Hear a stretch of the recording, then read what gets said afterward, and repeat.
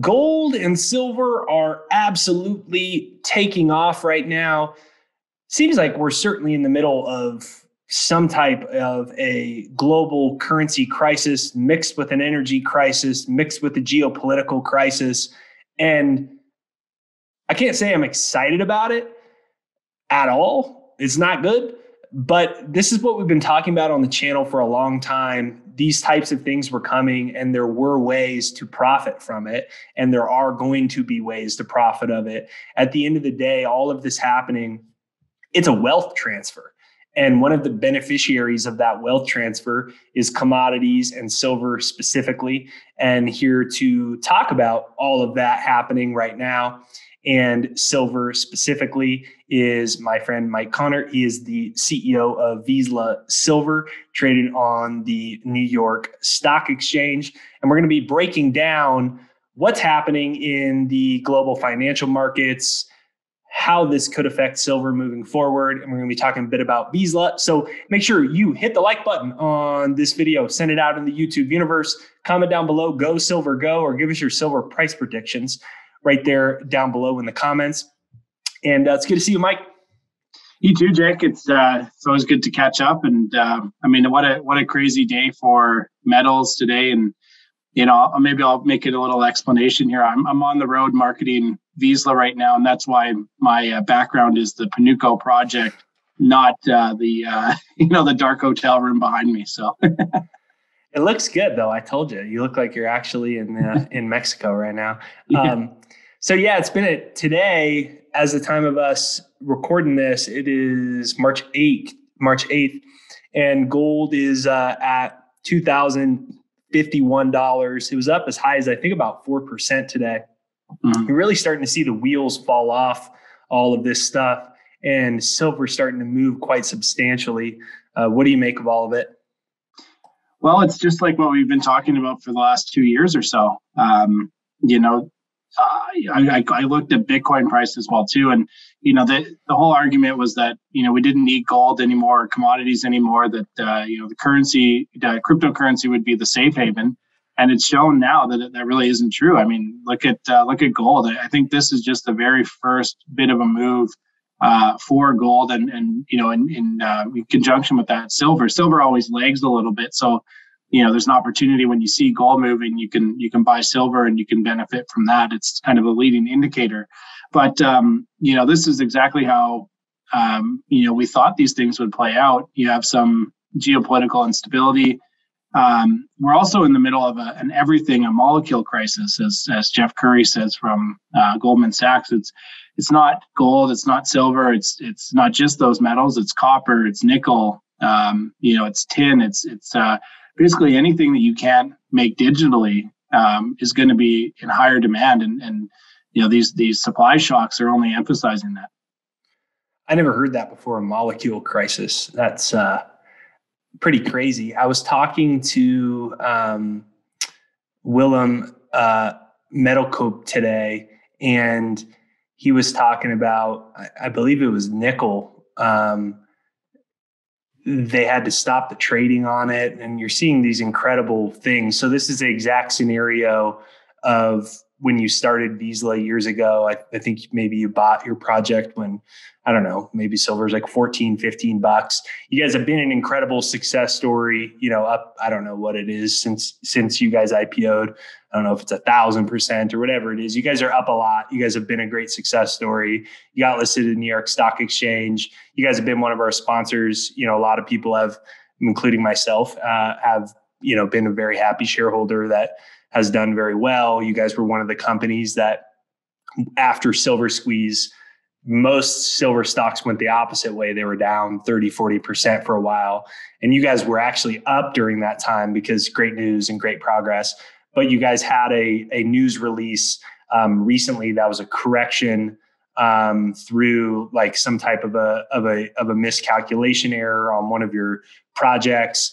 You guys had a little, maybe forget what it was, 8-10% sell off. You guys rebounded quite well. Seems like all your big investors understand it well and are very happy with it. And I also saw some comments, people asking to explain what had happened. So can you give everyone a breakdown?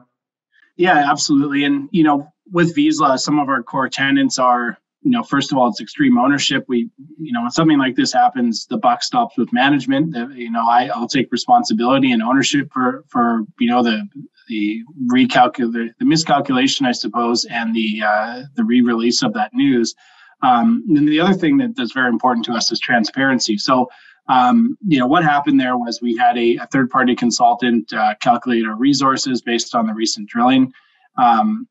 It passed through a few levels of due diligence on our side, on the management side, and somehow we missed a calculation or arithmetic error on the spreadsheet that overcompensated the amount of base metals in the silver equivalent calculation. So it was artificially inflated slightly. We caught that the same day that we released it. We reviewed it, caught it, and subsequently had to put a re-release out. Now, that release that we put out, the final number there is an incredible number. Over basically 106 million ounces of combined silver equivalent in a resource in 18 months of drilling from discovery. Really, just an incredible performance by our team. And so, I'm a little bit sad that the team doesn't get the glory necessarily for that amazing outcome, because they should. But you know what? All of our investors, everybody that I'm talking to today in our meetings in Toronto, and I'm going to New York, and then we're doing a very long roadshow here to talk about Vizsla to investors. Everybody understands. As a matter of fact, many of them see it as a buying opportunity.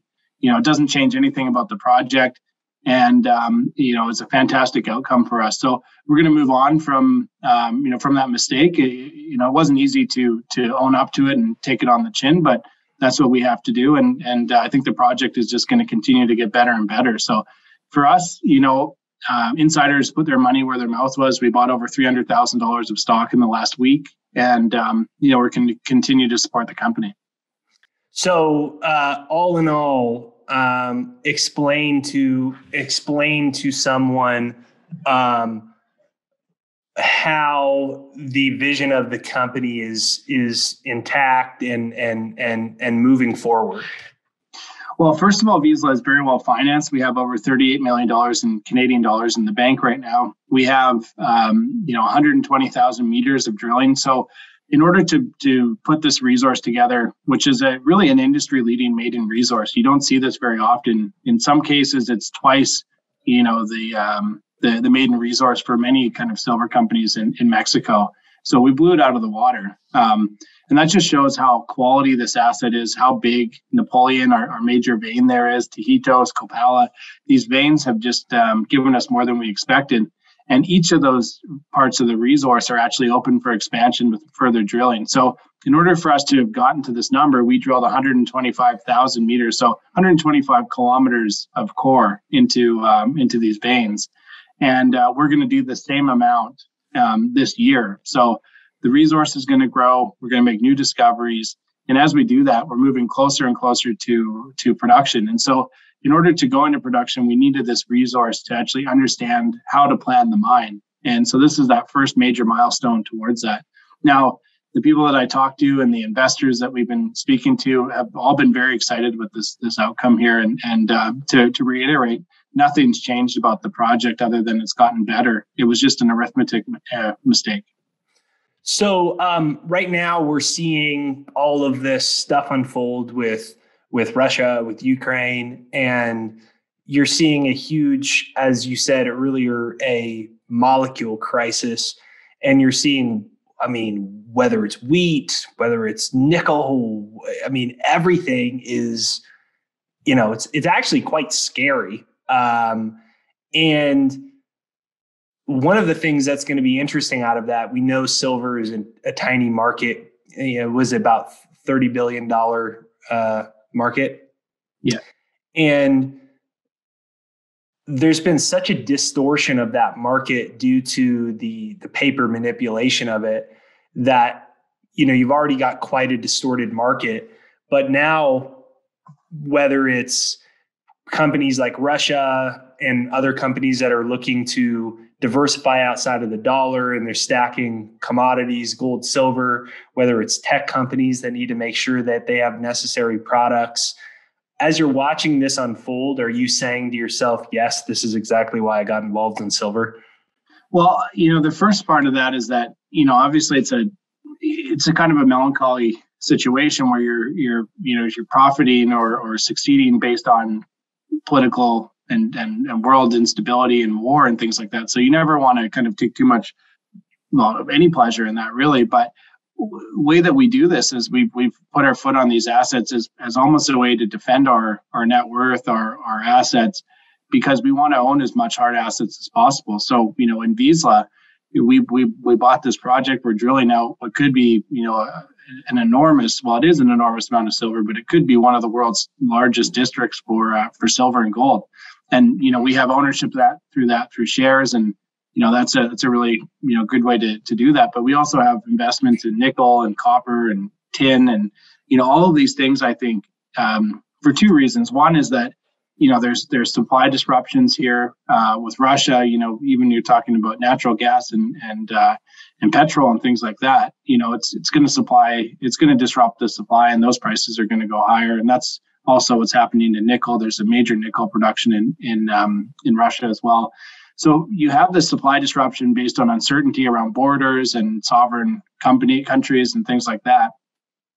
But you also have this frenzied demand here where people are going to be buying this because they think the price is going to go up, and you need it. You need metals to make a Tesla. You need metals to have power in your home. You need metals for everything. And I think the world kind of forgot about that and lost sight of that.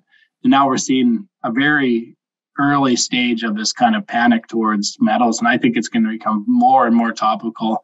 And I've spent the last over a decade basically learning everything I could and buying as many assets really in the metal space, because I suspect that this is just the beginning, and people that have owned shares and assets and metals and are going to do very well in this new reality that we're in. I was interviewing Keith Neumeyer, I think last week, and Keith was breaking down the math on the silver market about how much silver is used annually in electric vehicles, and then doing the math to tie into the government mandates on electric vehicles by X amount of date. And, the math was just so crazy. It was like there was more, they needed more just for the electric vehicle mandates. It was going to be more than all the silver that's mined annually in a year. And it's crazy to think about, because in addition to that, you also have the financial component where silver is a unique metal in that Keith calls it a strategic metal, in that there's this incredible projected industrial demand for it between EVs and tech, renewables, but also the sound money side of it, because we're in this, basically we're at the end of a currency cycle. And so you've got these two perfect storms that are brewing together at the same time. Which one of those, from the EV side and the math on the actual industrial demand versus the sound money currency side, which initially brought you into silver? And then today, which do you think is a more compelling thesis as someone who owns a silver mine? Well, I suppose the first thing that drew me to it was the sound money side. I considered gold and silver originally when I first was interested in this to be, almost quite similar in the sense that silver was just a more accessible, way to play gold, really. And then, over that period of time, I suppose over the last 20 years or so, the applications for silver have grown. Silver's become far more important in the green economy.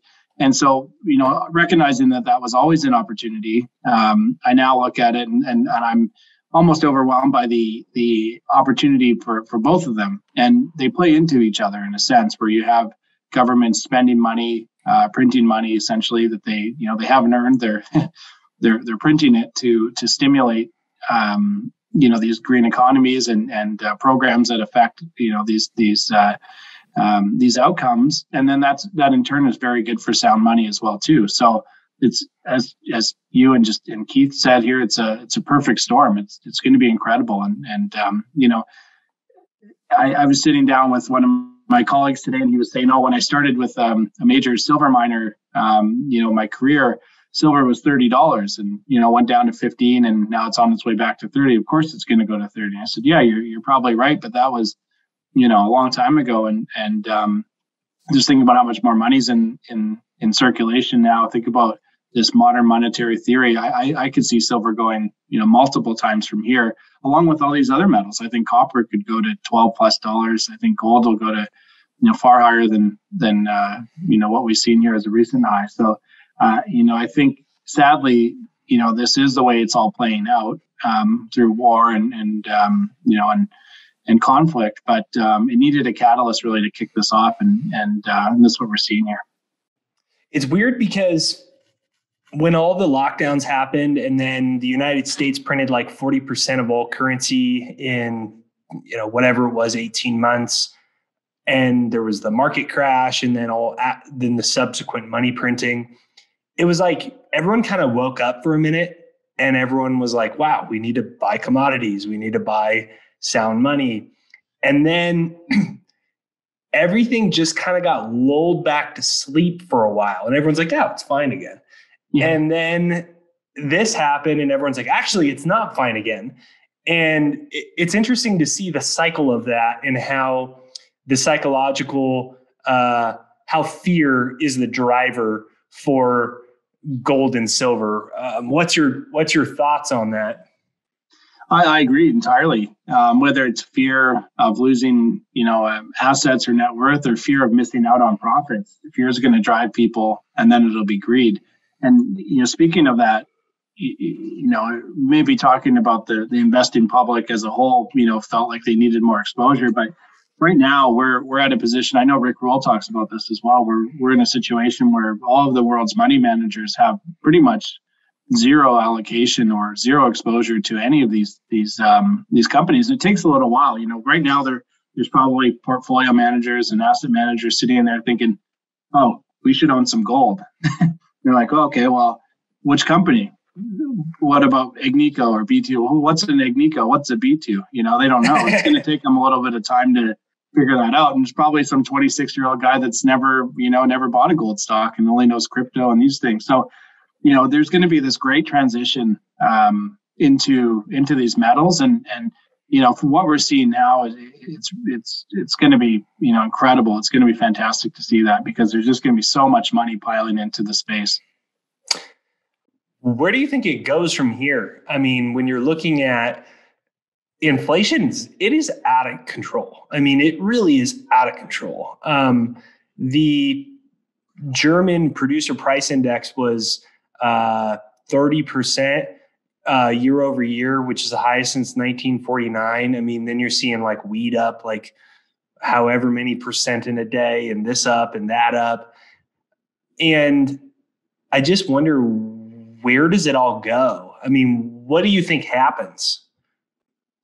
Well, I think, there's things like this have happened in history in the past. And I suppose, there is the undertows of end of empire and, things like that, end of currency, US backed kind of currency and things like that.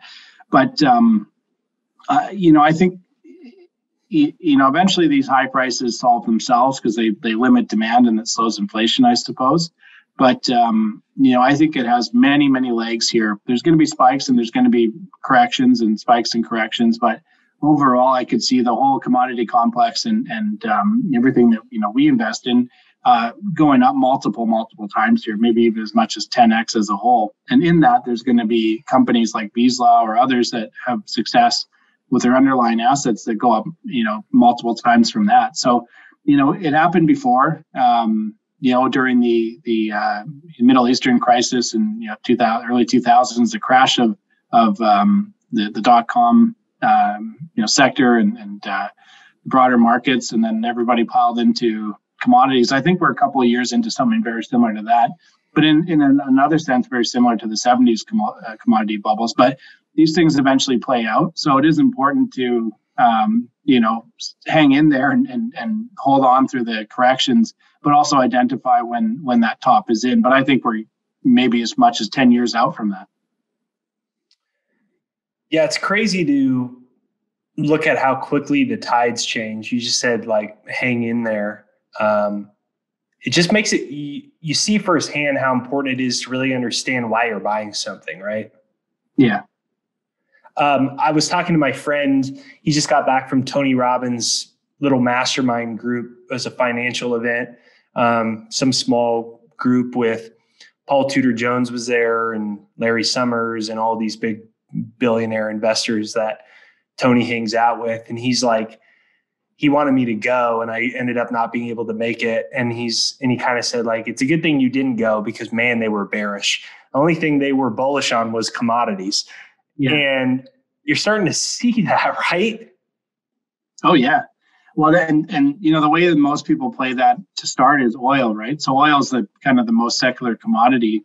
And but from there, it goes down the food chain and, people start to find gains where they are. So eventually, I know you talk to a lot of people in our sector here, which is the more junior side of these companies. And, the way that food chain goes is I think the big, broader oil companies will do very well to start. Then it goes into, maybe the larger copper producers or base metal producers. But, people start to get hungry for gains, right? And they find those further down the food chains with, with juniors, like companies like Visa or something between, 500 and $2 billion market cap, and so, when that happens, there's just so much capital that floods into the market. And so it's important to identify that as well if you're investing in this space, to know what part of the cycle we're in.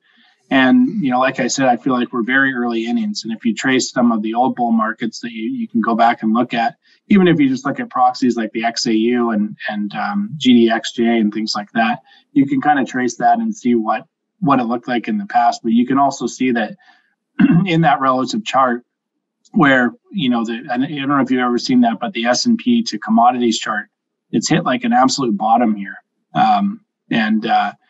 And I think there's a major correction coming for the broader markets, and then also a re-rating and multiple time re-rating for commodities here. So it's going to be, there will be, like I said, peaks and valleys and ups and downs. But as I said, I think this is just the very beginning of something very exciting here. Rick said that about, it's funny you said that because while you were listening, I recall him saying that about the 70s, like the legendary commodities market, that it began with oil, first of all, and then oil catches the flow, and then everything else, just all the commodities just keep moving like in a tide. Yeah. And that's the way that, you mentioned those money managers, billionaire money managers, they don't, no one really wants to stick their I was going to say something else, but no one wants to stick their neck out and get out there, get too early and be like, look like an idiot now for buying commodities too soon. But when one or two of them do it, they all flood in. And if you remember, like March 2020, Warren Buffett bought Barrick in Berkshire. And then it's socially acceptable. I can talk about gold at this whatever, the University Club in New York or wherever it is, right? And that's kind of how it goes, right? So there's a bit of MOMO, there's a bit of momentum in all of that. And when the tastemakers choose oil, then it gives a green light for other people to say, okay, well, I'm going to beat them to copper, and then I'm going to beat them to silver, and it all kind of it lifts all the boats in this tide. Yeah, it's going to be crazy. I mean, when you factor in the amount of currency debasement and everyone looking for somewhere to put their money, it's going to be interesting to see what happens with commodities. I surely feel good about where my money is. I don't know about you.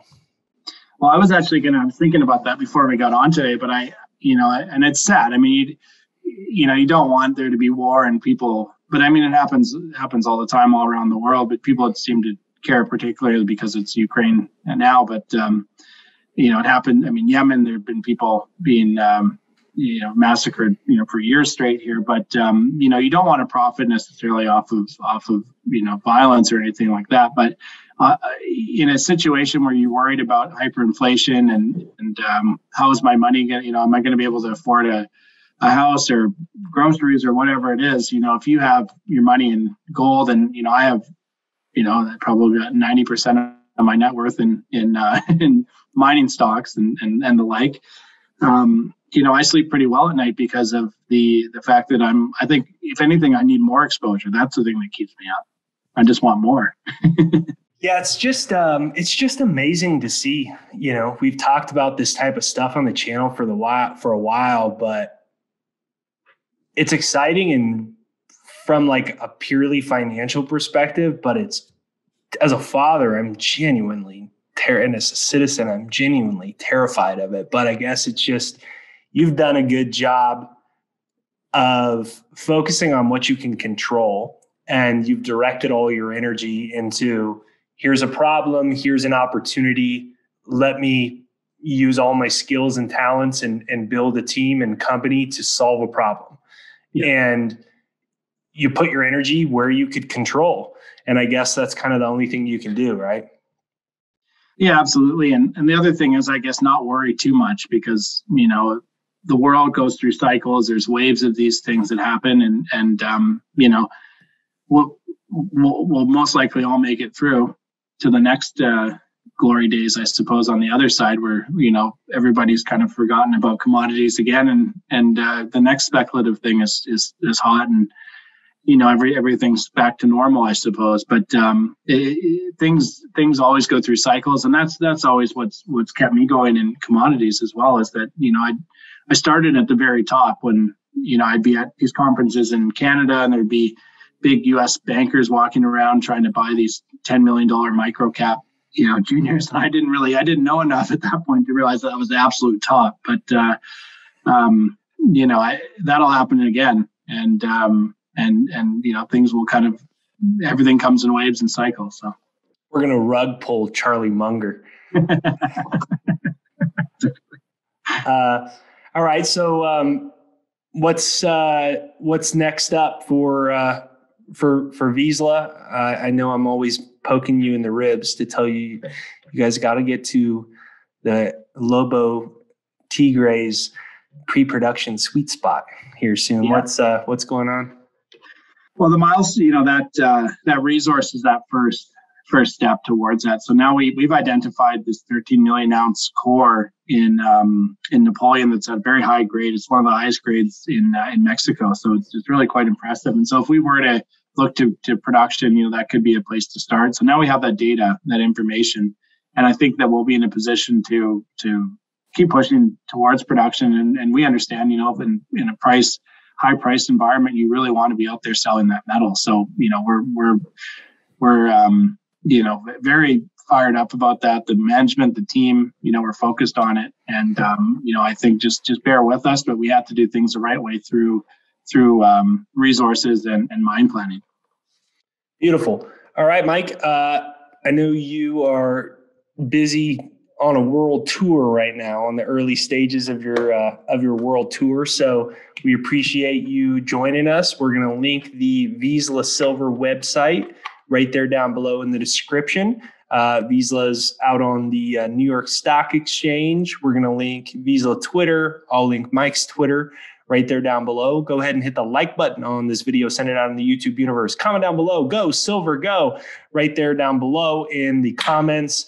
Us crazy silver people, it was a little rough going for a while, but you're starting to see you weren't crazy. You understood the thesis of what's happening in the world, and silver is one of a few important places to be. That's going to be a great beneficiary. So congratulations to everyone that hung on during that time, right, Mike? Absolutely. Good work. All right. So we want to thank you for listening today. And we want to thank Mike for joining. Thanks, Jake. I appreciate it. And thanks to your listeners too.